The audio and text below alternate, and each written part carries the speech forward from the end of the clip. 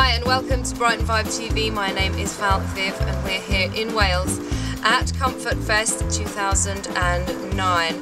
Can I just say a really big thank you to you guys for joining us at Brighton Vibe today, because you know, we want so much information out of you. We want more information out of you than the KGB wanted out of a shot down U2 airline pilot. Okay, and just to show you how serious we are about this, I brought along my gun. That's lovely. And this is what will happen to you if we do not see cooperation. Oh my god!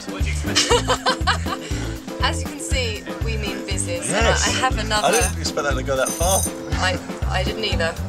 It's better than I suspected. What did you want to do? You tell him. I wanted to have a wee out the window on the M4. A wee?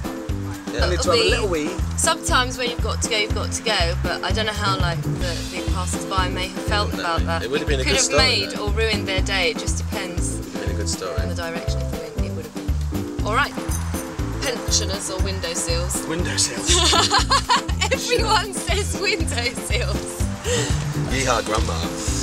I want to ask you to sharpen your minds to the point that as sharp as a pencil, fresh from a packet of pencils, fresh from the pencil factory. And if you want, like, it was just an idea we had. We thought maybe you could change your name to the Pencil Factory. No.